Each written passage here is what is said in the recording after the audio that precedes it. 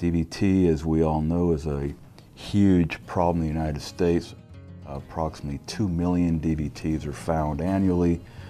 Of these, about 300,000 go on to embolize to the lungs, which we call pulmonary embolus.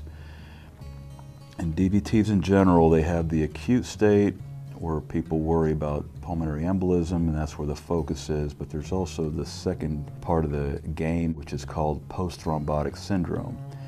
And that's the effect on the leg of a blood clot after all the acuity has left.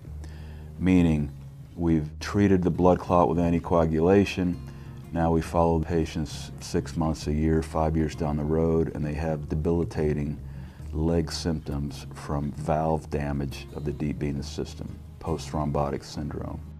15, 20 years ago, the treatment for deep vein thrombosis was hospitalization, bed rest, and intravenous heparin.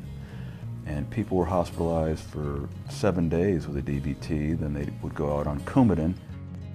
The new paradigm shift with DVT is involving proximal DVT. So in blood clots that involve the popliteal vein and go cephalad or north, involving the femoral vein, common femoral vein, or iliac veins, these DVTs are now amenable to pharmacomechanical thrombolysis.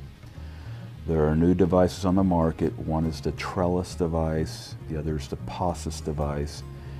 The idea is these are rotor-rooter type devices, catheter-based, that go inside of the vein, inside of the clot, and use a combination of pharmaco, which is lytic therapy, TPA, and mechanical thrombolysis. So typically they'll have some type of device mounted to the catheter that can macerate clot in addition to treating it chemically. People with femoral popliteal or iliofemoral deep vein thrombosis should be considered for more aggressive treatment, catheter-based pharmacomechanical thrombolysis. Deep vein thrombosis has been ignored. It's getting a lot of awareness now. People with clots in the thigh, in the femoral vein, or north of that in the iliac vein should be considered for more aggressive treatment.